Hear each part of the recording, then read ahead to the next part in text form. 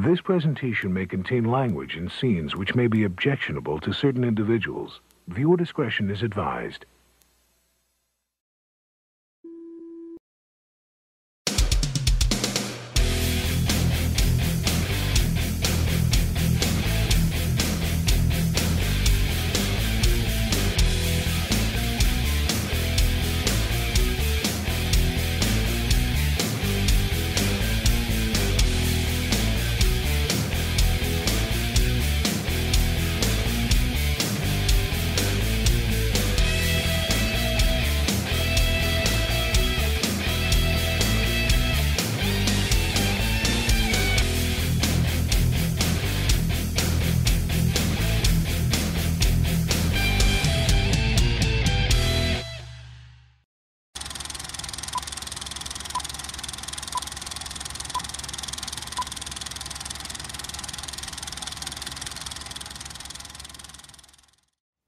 It's that time again, underdogs! Welcome to another episode of Macho Movies. As always, I'm your host, Macho Mike.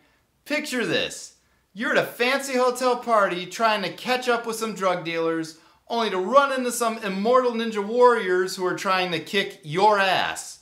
Don't you hate it when those evil corporations are trying to rub you out? This sounds like a job for an LA cop and his karate-kicking partner. No, not Carter and Lee, not even Riggs and Murtaugh, no. It's Rowdy Roddy Piper and Sonny Street Fighter Chiba. Two street cops on the road to hell. Immortal Kombat. Edward, what is happening in this place? Terrible things. For every man,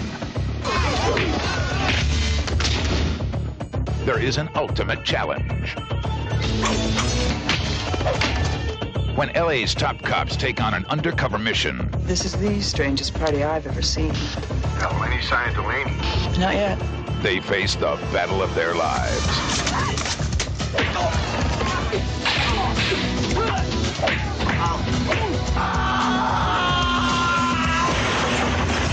Who can predict the rage of a savage killer? I'm gonna find this guy who did this. On an exotic island, a vigilant reporter uncovers the secrets of the killer's powers. The Mayans living on this island have developed a way to create an army of invincible warriors. Indestructible and programmed to kill. I got everything under control. Oh yeah, I can see that.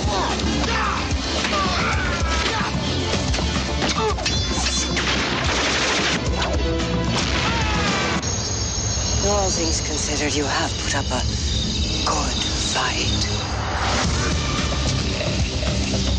I'm back. Showtime.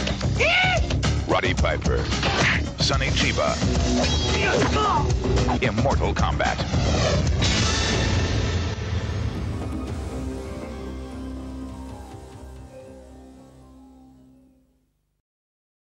This movie's fun to watch. I just love the banter between Piper and Chiba throughout the whole film. I totally buy them as longtime partners. And that's former American Gladiator Darren McBee with a hilariously overdubbed voice. Now the funny thing is, he actually went on to Mortal Kombat Annihilation. He plays Montaro. And All Elite wrestler Chris Jericho also has a cameo in this movie too.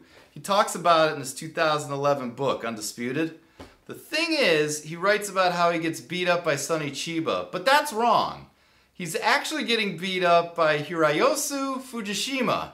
Now, the scene's about 12 minutes in, and if you blink, you miss it. But I'll show it to you right now. Let's see that again in slow-mo. I could watch an entire movie of just Jericho getting kicked in the head over and over. Let's look at how the rest of this movie fared on the Macho meter. We've got Meg Foster's hypnotic eyes, an angry police captain, mysterious native woman, underground fighting circles, gratuitous battle cries, a Sonny Chiba weapons suit-up scene, neck-breaking, stomach carving, throwing stars, vehicle chase, respect is grenades, kick to the nuts, blood licking, bitch slapping, foot stabbing, pro wrestling, death by incineration, ninjutsu, jujitsu, kenjutsu, gunjutsu, taser jutsu, and my personal favorite, teat jutsu. Body count is 30, including 3 women. Now let's see Jericho getting kicked again.